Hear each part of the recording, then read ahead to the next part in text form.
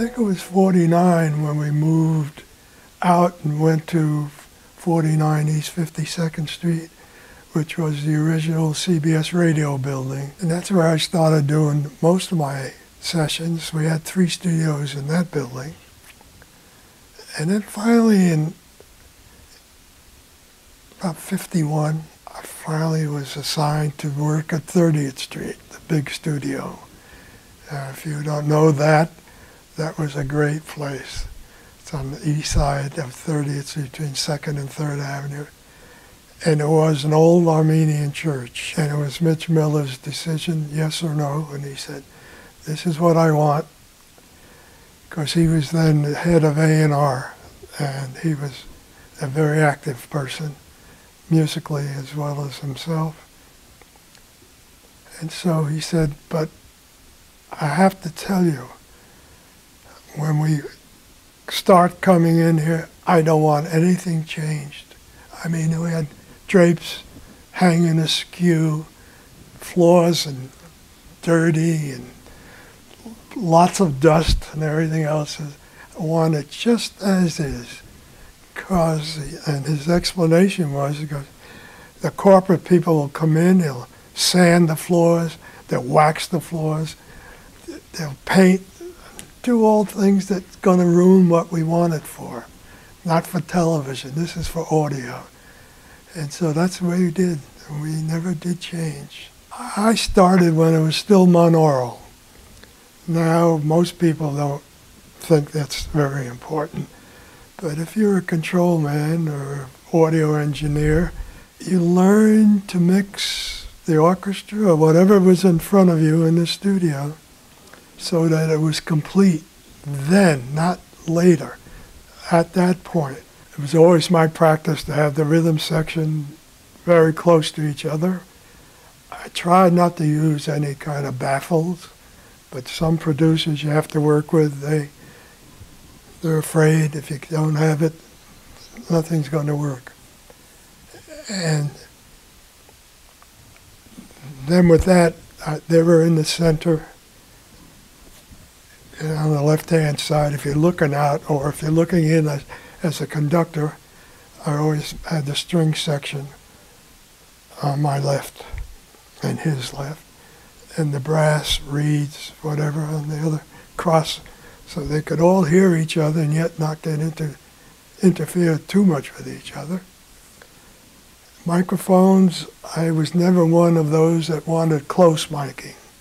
I always figured a section should sound like a section, and you cannot get that sound if you're using 4, 5, 6 microphones. It's impossible.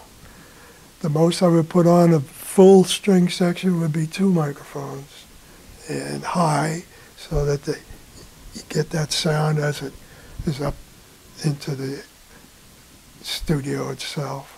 I did, as time went on, have people say, well, I want to hear this closer and I want that closer. I said, that's fine. You just let me know.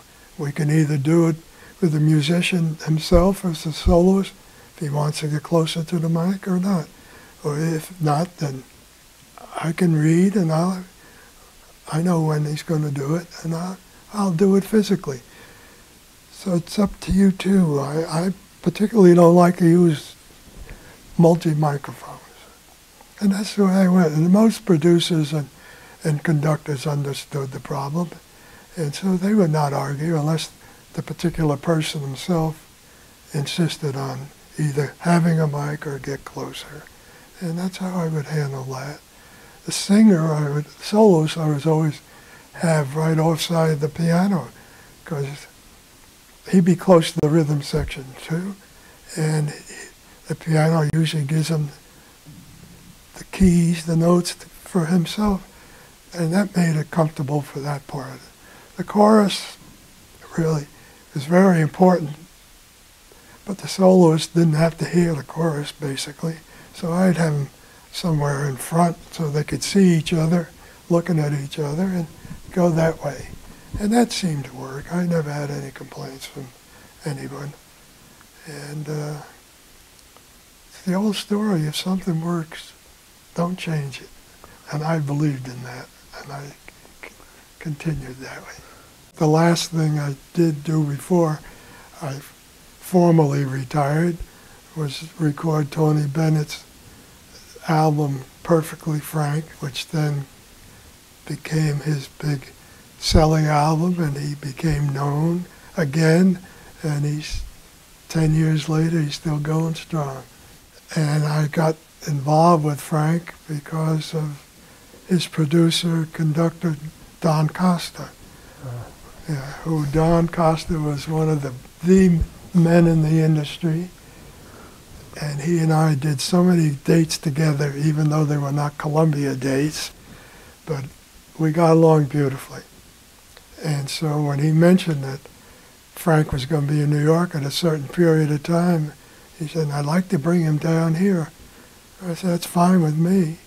He said, yeah, but outsiders are not allowed. I said, that's true, but I'll tell you how to do it. And that's what he did. I told him who to call and everything else. And it was never listed as Sinatra. It was some other name on the schedule. And so that Mitch Miller and the rest of them didn't know that we were doing it. And one of the albums was the record of the trilogy. There was a past, present, and future. I did the present. And included in that was the hit song, New York, New York. And so I felt great about it when it took off like a skyrocket. And so as I say, Frank was very good.